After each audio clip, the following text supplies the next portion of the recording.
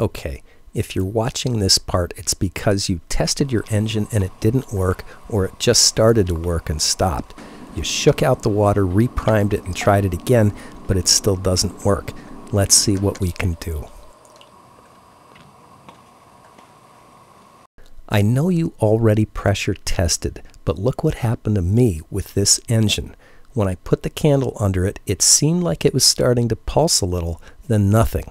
That's a typical pattern for an engine with a tiny leak. Soon I could smell the hot metal and glue, and it was too hot to hold. Because the straws were bent, it was hard to pressure test underwater, so I took another tip from Mr. Winter. We also use a solution with soap and water mixed. You can just put air in the tire and dump a little bit of soapy water over it, and wherever the bubbles come out, that's where you find your hole. We either use water or just soapy water. We can use both to find the holes in the tire. I found this tiny leak only when I pressurized it as hard as I possibly could with my lungs. My face was red from exertion.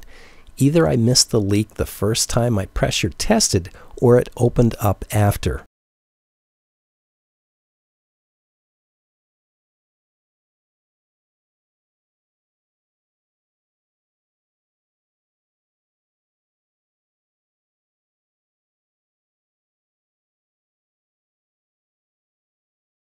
Because of the angle of the engine, you'll have to look in a mirror to see the bubbles, or a friend can help you look. Soapy! Patch with epoxy if you find a leak. If you're positive there's no leak, there might be some issue with the things covered in the instructions. A kink on the side, a bottom push too hard, or a kinked bend in the straw. Very rarely, when the second straw was glued in the engine, it could have become clogged with epoxy from the first straw. You can diagnose this by blowing into one straw. The air should pass freely out the other straw. If it's blocked, that could be the problem. Every once in a while, I make an engine that simply doesn't work, and I never figure out why. For all my scientific diagnoses, it might as well have an evil spirit. I'm being facetious, but there is still some mystery in these engines. I know how painful it is to work on an engine for hours only to have it not work. I'd rather cut my fingers than feel that pain of frustration.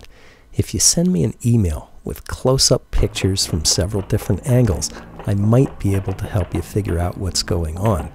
Don't be afraid to email me feedback, even if it did not work the first time.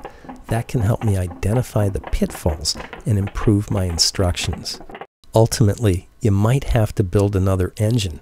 As much as I hate to do things over, I know from experience that it goes faster the second time through, and I often do a better job of it.